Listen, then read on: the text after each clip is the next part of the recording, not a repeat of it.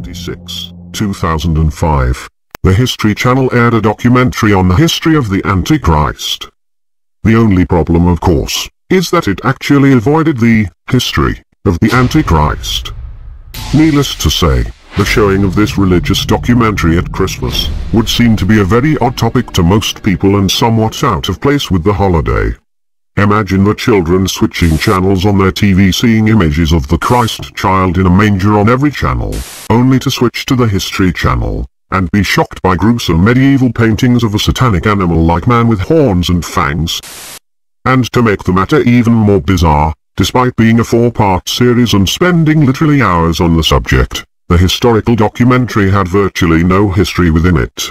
The documentary spent its entire time hiding, dismissing, and avoiding mentioning the actual, real, history of the Antichrist. How much history has there been? Well, for starters, the history of the Antichrist was responsible for the founding of the first Western-style democratic republic on the European continent. It was also central to the history of both the Renaissance and the Reformation. The history of the Antichrist was key to the founding of what we now know as Western democratic Europe today. It was actually incited as a catalyst in the formation of modern science, from chemistry, to physics, to biology, to even astronomy.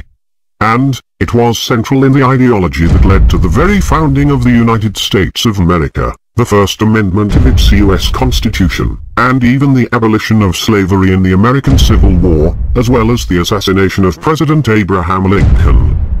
In fact, there are not too many major turning points in the history of Western civilization that have not been formed or affected as a direct result of the history of the Antichrist. So there's obviously a lot of historical highlights the History Channel could have covered, and it would have made for a very interesting historical documentary indeed.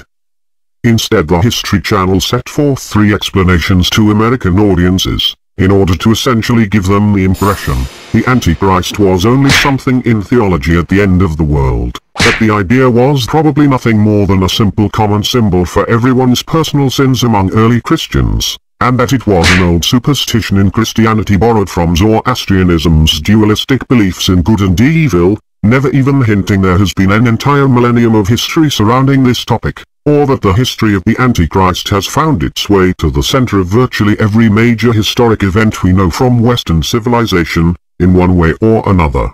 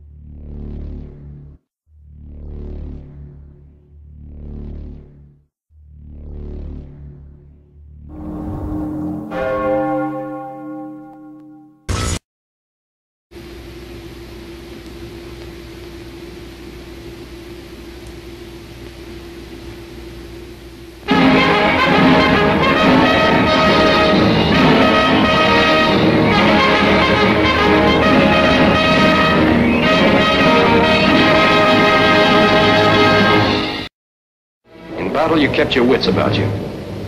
Don't relax that caution now. The Nazi party may be gone. The Nazi thinking.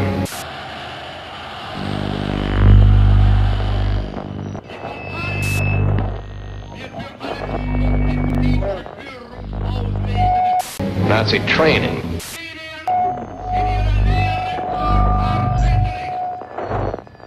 And Nazi trickery.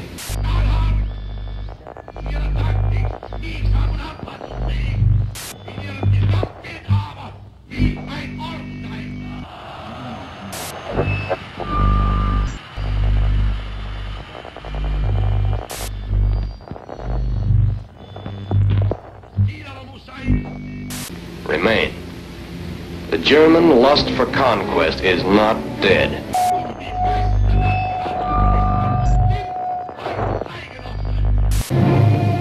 It's merely gone undercover.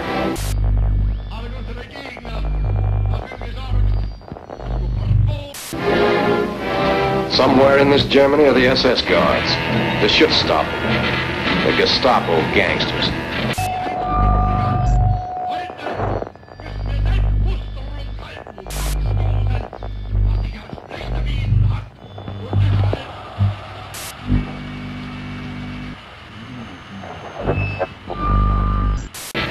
Out of uniform, you won't know them, but they'll know you. Somewhere in this Germany are stormtroopers by the thousands. Out of sight, part of the mob, but still watching you and hating you.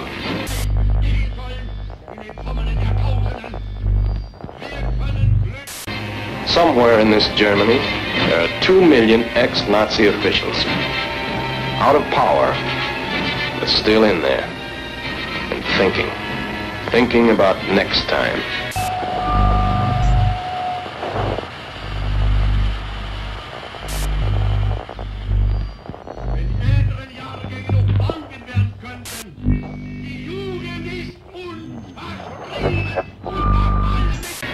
Remember that only yesterday, every business, every profession was part of Hitler's system.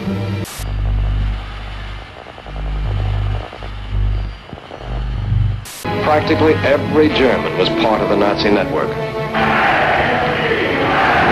Guard particularly against this group. These are the most dangerous. German youth. Children, when the Nazi party came into power, they know no other system than the one that poisoned their minds.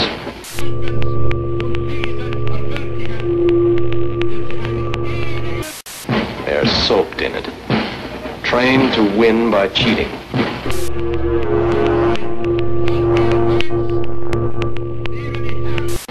Trained to pick on the weak.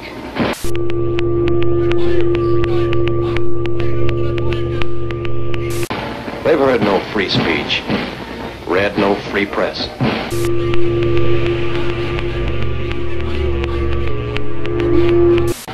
They were brought up on straight propaganda.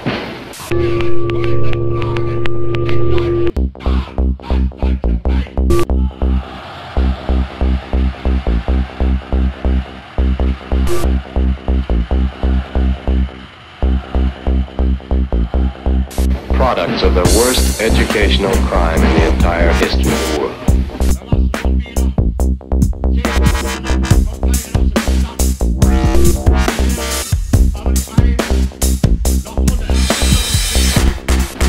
Practically everything you believe in, they have been trained to hate and destroy.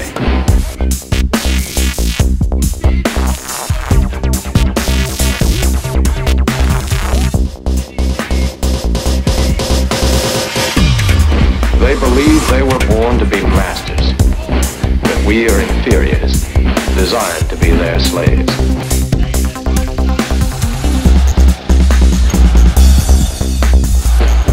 They may deny it now, but they believe it. They'll try to prove it again.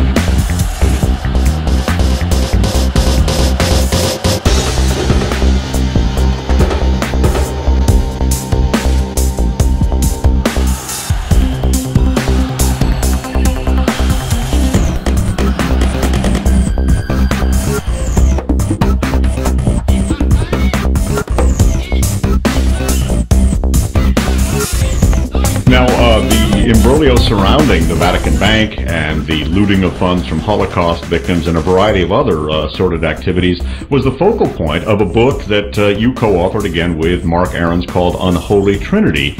We've spoken about some of your other books in the past, John, but not Unholy Trinity at all. Well, Unholy Trinity essentially was the things that were censored out of my first book, The Belarus Secret. Mm-hmm. I was told when I submitted, because I had all these very high security clearances, that, my books would always have to undergo review by various different agencies, the pre-publication committees. And they said, no, we can't mention anything about the Vatican and their role in helping the Nazis, so that has to all be stricken out. That just annoyed me, so of course we went and found a legal way to get all this information into the public domain. Essentially, we had a very enterprising kid from Britain who spoke Serbo-Croatian fluently, and he posed as a young fascist, and went around and interviewed all the surviving Croatian fascist priests and tape recorded them. And thinking that he was another young Nazi looking for the history of this wonderful thing that they had done. The priest blabbed into our tape recorder about how the Vatican smuggled all the Nazi money out, smuggled all the Nazis out, and it was devastating. I mean, the Vatican, in essence, blew the whistle on themselves, and we played the tapes back to various government agencies, and they said, all right, we can't censor you anymore, they've already exposed themselves, so we got permission to go ahead with the book. Really? Fascinating. Fascinating.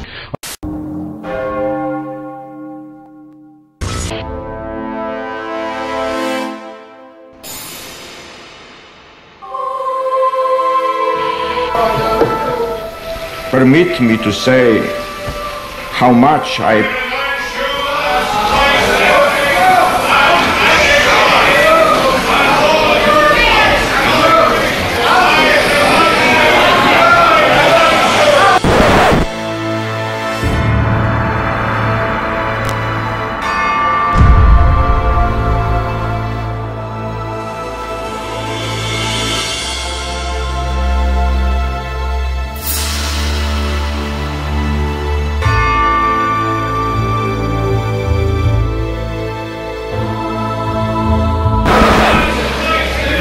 I now exclude you from this house.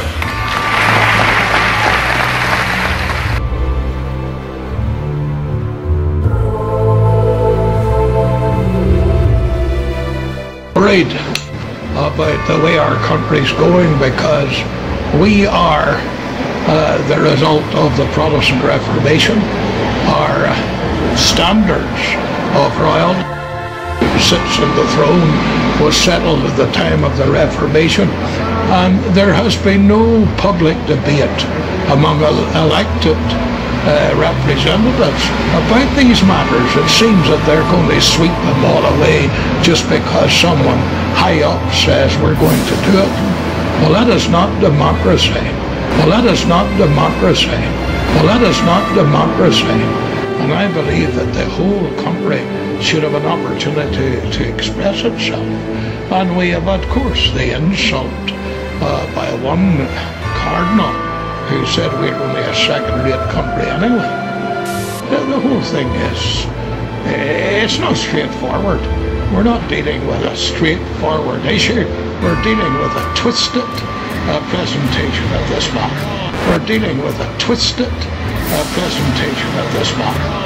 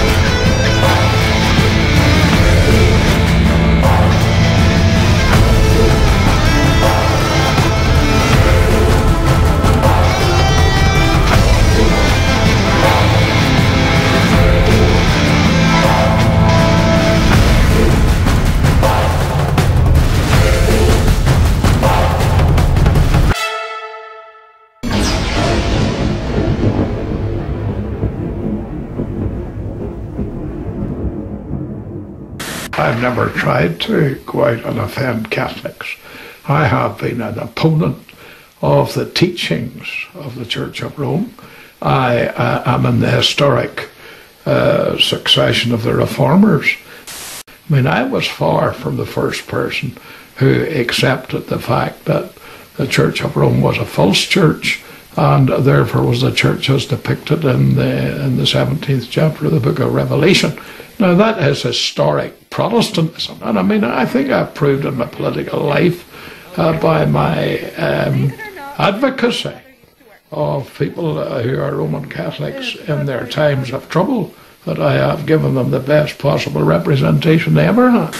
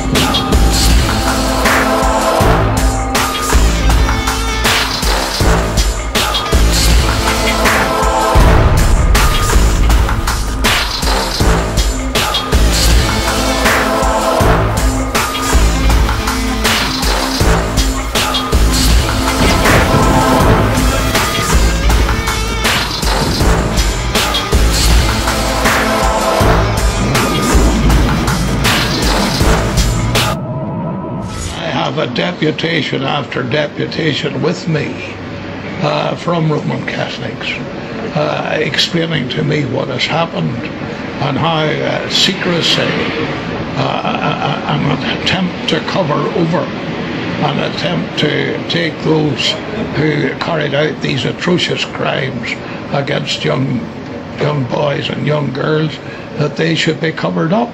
And I think that is a very serious matter. That is not some Protestant saying anything about the church.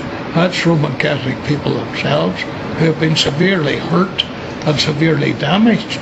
And surely they are entitled to express their views about that publicly, and to say, why bring the Pope to our country at this time when this is going on? I think he's working hard to close them up and cover them up. And I have seen and I have read very carefully all the newspapers, as I'm sure you have done, and you have found that the vast majority of the news media are saying the same thing. There should be no cover-up, and the Pope has not helped the situation.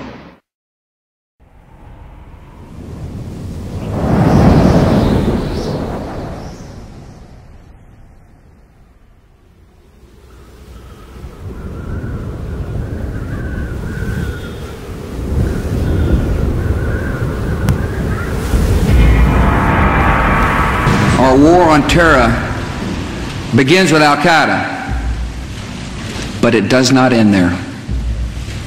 It will not end until every terrorist group of global reach has been found, stopped, and defeated.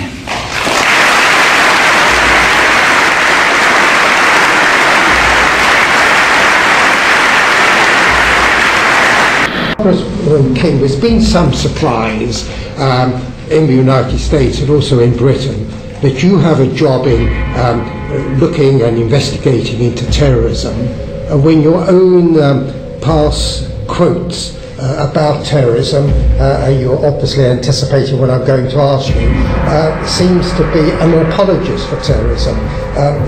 You see, you were quoted as saying the following in 1982, and I quote you, if it is accurate. Sure. We must pledge ourselves to support those brave men and women who at this very moment are carrying forth the struggle against British imperialism in the streets of Belfast and Derry. And you added, 3 years later, you said, if civilians are killed in an attack on a military installation, it is certainly regrettable, but I will not morally blame the IRA for it. Do you stand by that? I stand by it in the context of when it was said, and if I could just have a moment to expand on that. Of course, please. And if I could just jump ahead, because I could just cite you. Please. And if I could just jump ahead, because please.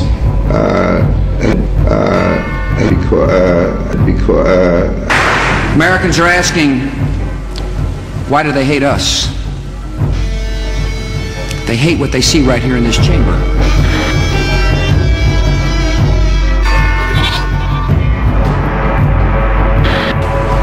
A democratically elected government.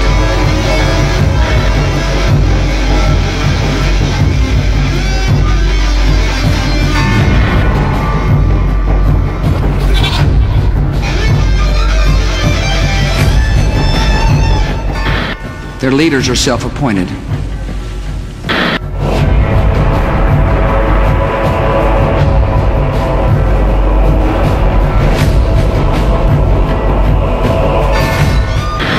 They hate our freedoms.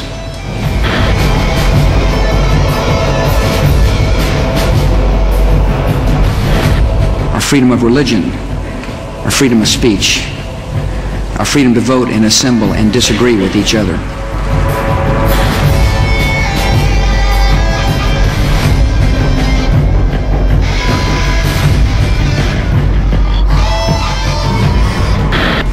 They want to overthrow existing governments in many Muslim countries, such as Egypt.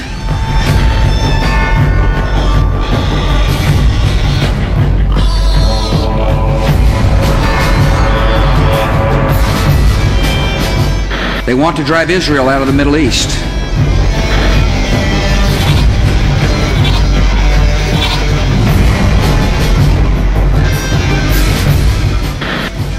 They want to drive Christians and Jews out of vast regions of Asia and Africa.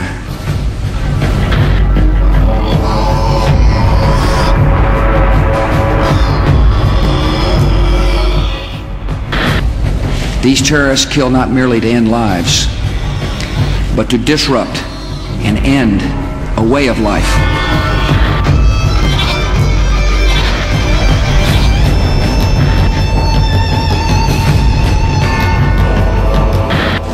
With every atrocity, they hope that America grows fearful, retreating from the world and forsaking our friends. Are you seriously suggesting that the U.S. should be indifferent to whether Israel survives? I think that's exactly what I'm suggesting. How could that possibly be when Israel is the closest ally and when it's the only democratic state in the region? But I think democracy is sort of a silly foreign policy goal, sir. They stand against us because we stand in their way.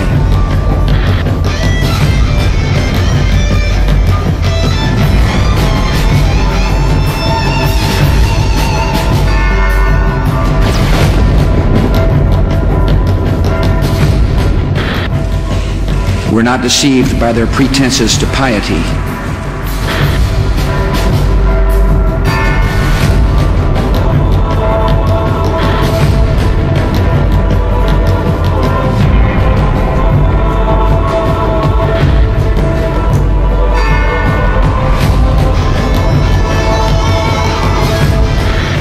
We have seen their kind before.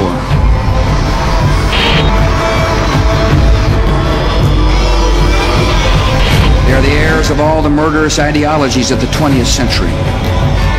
By sacrificing human life to serve their radical visions, by abandoning every value except the will to power,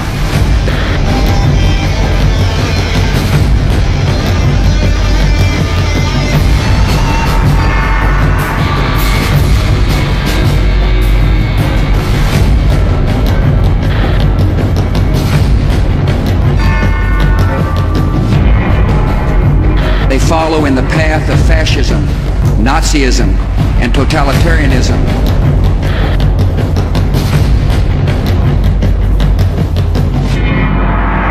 And they will follow that path all the way to where it ends, in history's unmarked grave of discarded lies.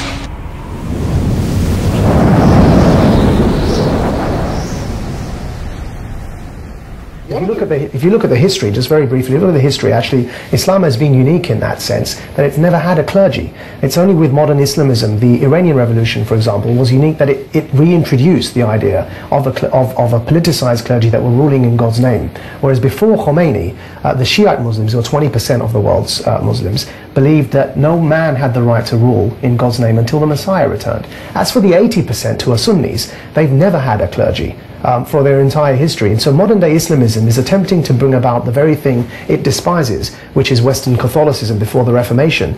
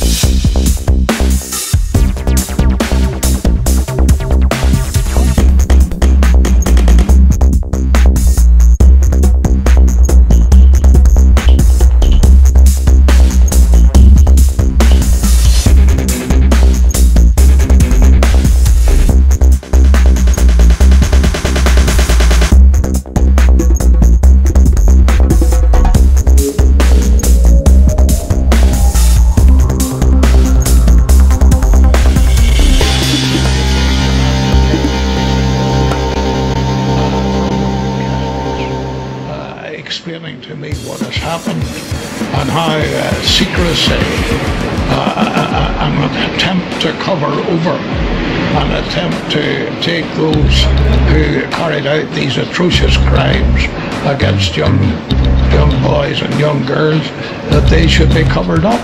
And I think that is a very serious matter. That is not some Protestant saying anything about the church. That's Roman Catholic people themselves. The whole thing is, it's not straightforward. We're not dealing with a straightforward issue. We're dealing with a twisted presentation of this matter. Who happened to be a member of the fascist party.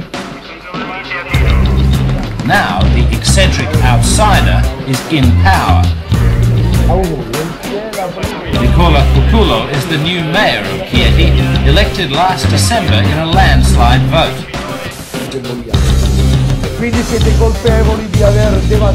The man who, as mayor, now visits Chieti's schools to lecture them about the importance of cleanliness and right living is the same whose alleged views on Hitler caused a storm recently in the national press.